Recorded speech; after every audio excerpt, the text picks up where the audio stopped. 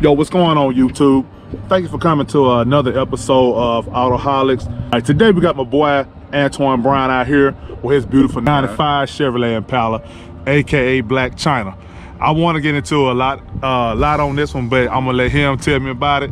Now, before Antoine started talking, before I let him have the show, this segment right here is a little important to me as much as it is to my viewers, to bring the Impala community back into existence, because this, at once upon a time, we pretty much dominate the road. A lot of people already know that.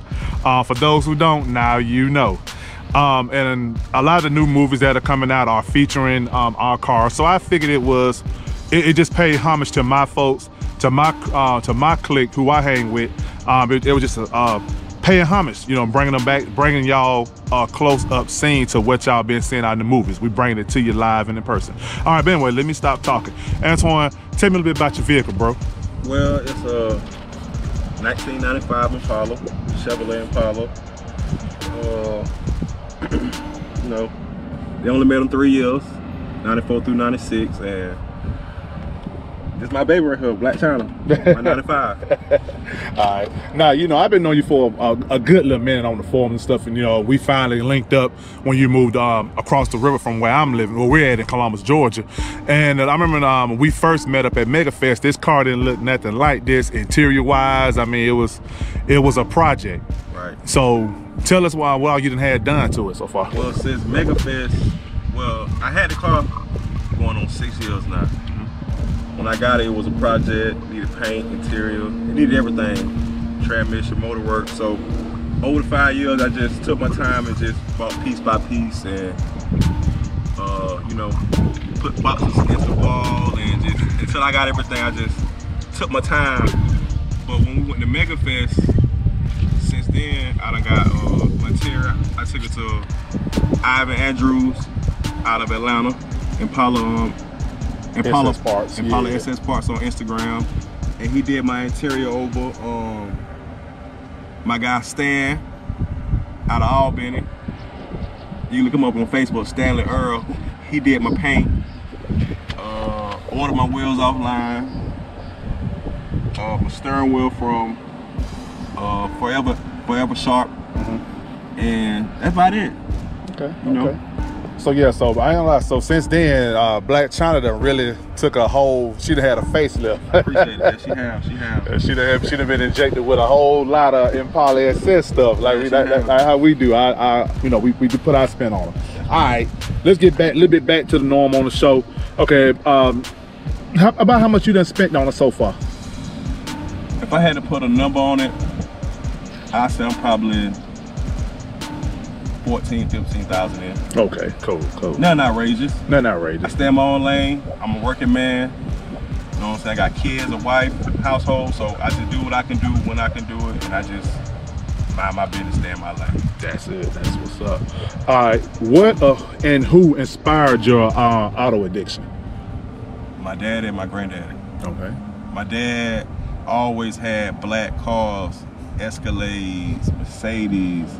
He's just a car guy. He ain't an old school guy, but he's a car guy. So growing up, always seeing him with cars, and my granddad always had Cadillacs and Chevrolet 1500s. He always kept them something fresh. So they really inspired me to get in the car game like that.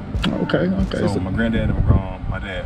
That's what's up. That's kind of how we is with our kids right now. They see us doing it, and they latch on too. What they want to do. Yeah, man. That's what's up. Okay, big question. Stock versus custom, and why? Me, I'm gonna go custom / stock. You gotta put your little touch on it. For me, my preference, my opinion, I like it, keep it a little custom, but keep it basically stock. You know what I'm saying? I like to keep mine as original as it can be, but throw my little touch, you know, flow mats, steering wheel, just a little accessories that can make yours stand out from the next man. That's it. But it really don't matter. As long as you got a SS, we don't care how they look. It could be anything. Just get out and ride and enjoy. True. All right. Now, let me ask you the big question, man. I know everybody already know where I'm going with this. I done asked everybody 1,000,001 times, so hey, y'all already know what he probably gonna say. Antoine, you think you can get over your auto addiction, man? No. I mean, I want to so bad, but I just can't. I love it too much. My wife, she is not a car woman. She don't care nothing about it. She don't care if you paint it, you don't, your rims, your interior. She don't care nothing about it. She just want to go.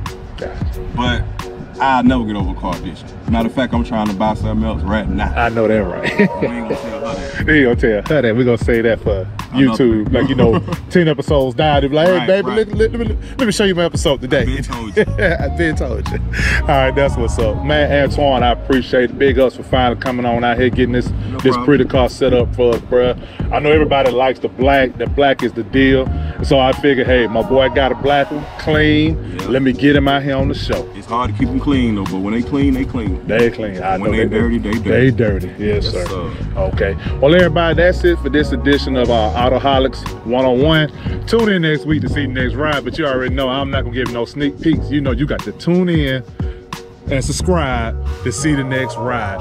Appreciate it again, Antoine, man. And hey, we're gonna go out here and probably do some cruising today since it's all pretty and stuff, and we got enough people out here to kind of, you know, help us out with this. So we're gonna probably burn the strip just a little bit, because me and this man been a long time trying to get these things together. All right, appreciate it, my brother. I'll see you next time. Ain't no problem. Peace.